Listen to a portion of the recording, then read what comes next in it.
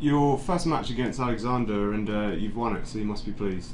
Yeah, I am pleased beating a high quality player like that who's top 20 and in the quarterfinals of a 500. Very pleased. It must have been frustrating losing that first set tiebreaker the way you did, but you've been showing some great mental strength this week coming back again. Yeah, I actually thought he was the better player in the first set. He served the first set, had a set point. He missed a few first serves. I managed to break. And then I went into the tiebreaker, and then I was 4-1 up.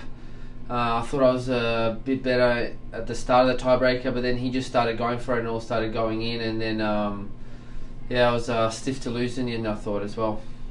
Was it extra satisfying getting that win over him after he rejected your invitation to play doubles?